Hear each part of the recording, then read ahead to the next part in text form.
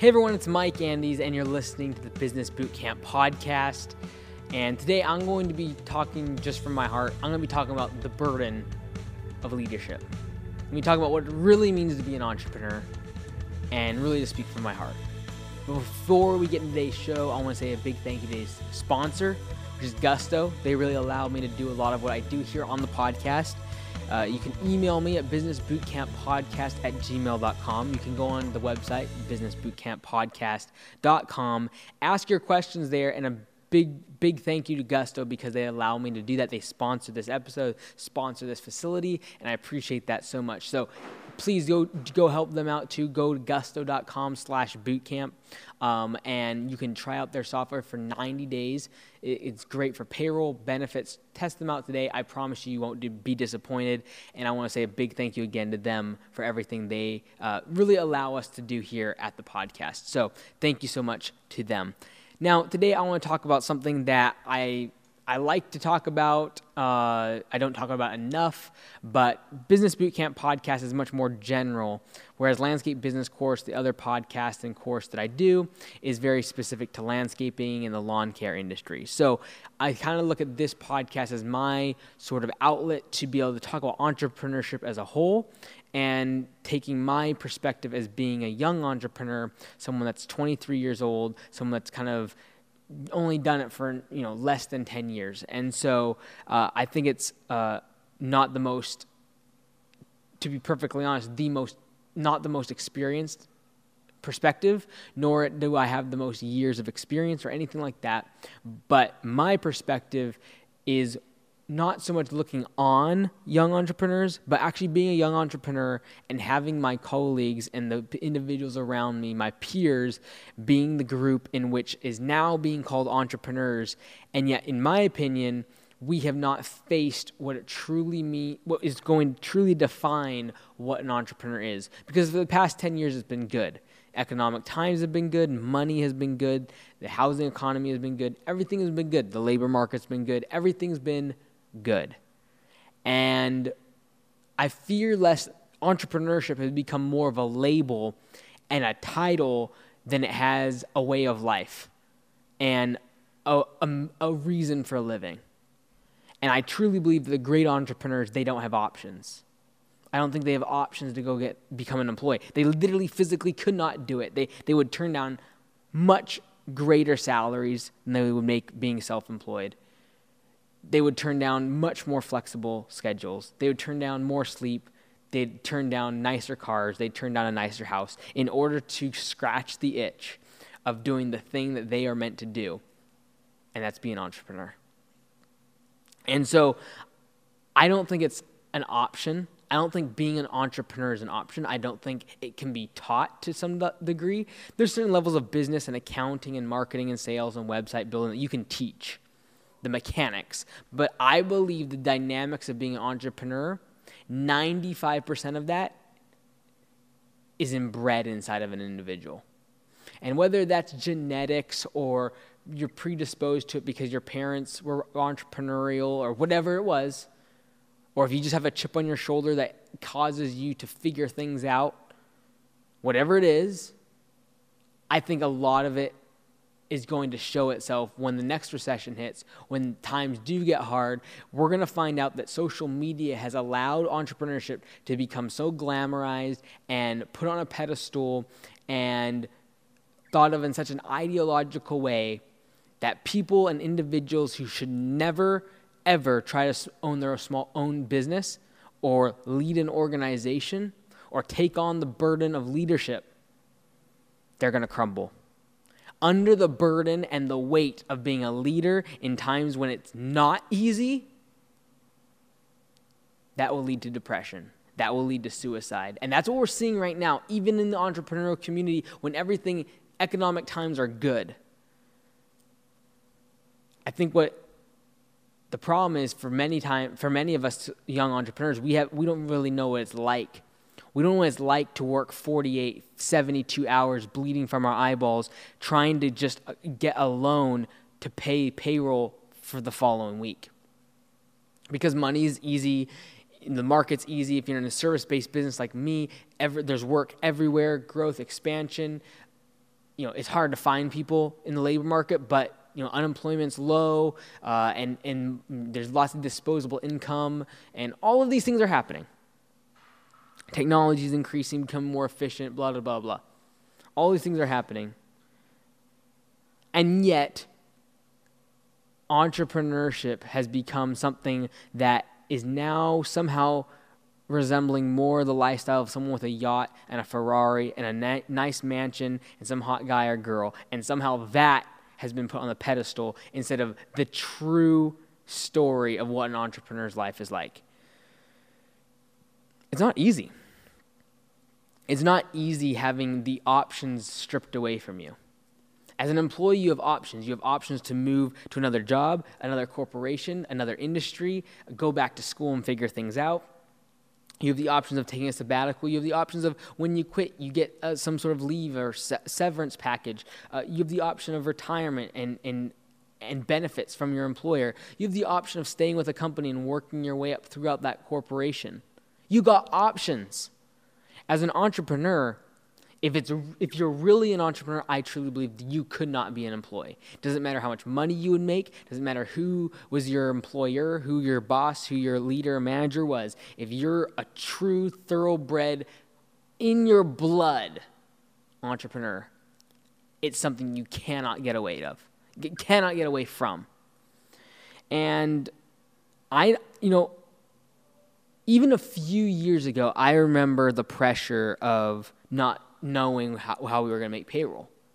This is not a long time ago. I still remember that. All the money I was making was going into the business. I was living on like nothing.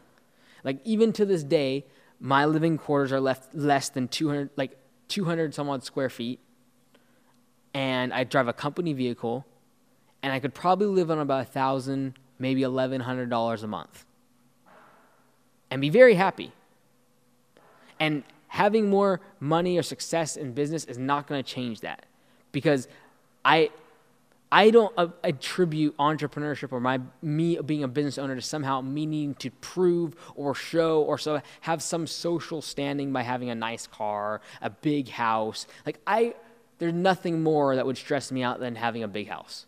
You have to take care of it, all the cost. I went to a really successful individual's house the other day, and it would stress me out to have where they have a full-time janitor and a full-time gardener and a full-time house manager. It would just take care of different contractors and things that need fixed and security cameras.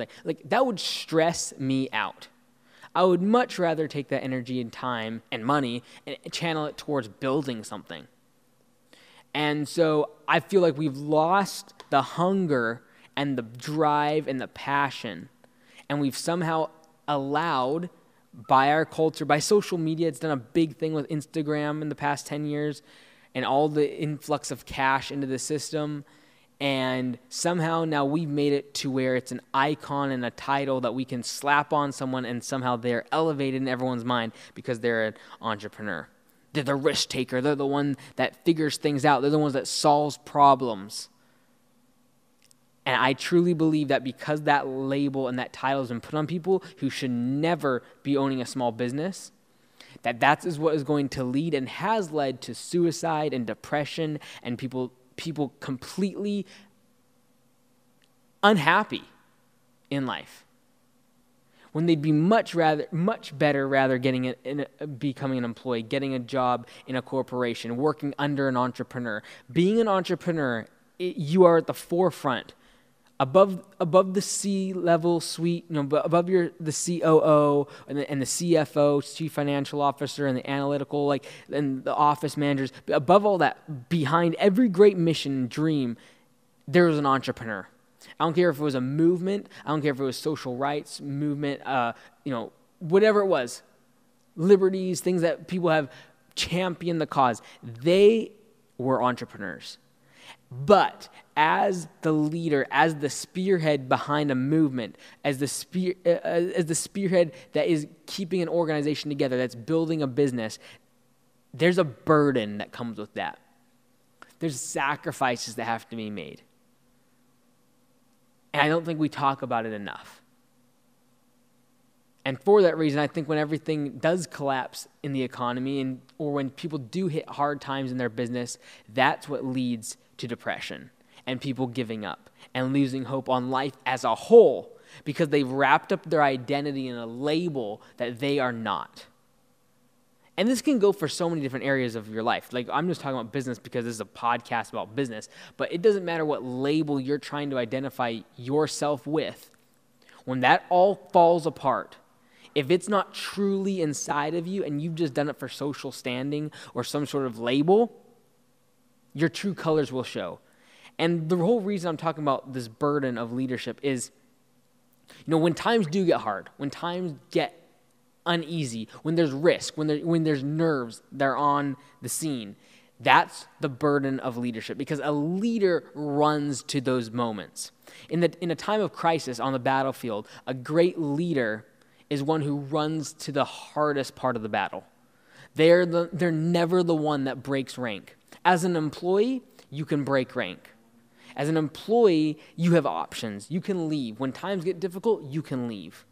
As an entrepreneur and as a leader, you actually run to the hottest part of the battle because that's what a leader does. And that's a burden. That's a burden that an entrepreneur only knows what it's like to have. That burden of having to make payroll and not knowing where it's coming from. That is a burden. And I think the burden of leadership comes in so many different forms as a small business owner. One of them of which is when there's uncertainty. You don't know how payroll is going to be made. You don't know if you're going to be in business in the next year. You don't know how you're going to outmaneuver the competition that just moved into your marketplace. You do not know. There is uncertainty. And yet in that moment, the burden of leadership that has been placed on your shoulders is one of having to project confidence, to lead with authority and with passion and with pride and being able to blaze the course and blaze the trail for those coming behind you. That's the burden of leadership. And it's okay to realize that you're not cut out for it. It's okay to realize that you're not going to be able to spend 48 hours bleeding out of your eyeballs trying to figure out how to make payroll. Like, that's a real thing. And if you're listening to this and you're like, you know what? That's exactly how I think. There's a really good chance you're an entrepreneur. If you think that there's no plan B for you, and when times get tough, there is no maybe I should quit. There's no, I could go try something else. I could go get a job. That thought doesn't even cross your mind because it's not even an option. You'd rather beg on a corner street. You'd rather go out and figure out some other industry and figure out some other business and make something of nothing than go try plan B and become an employee.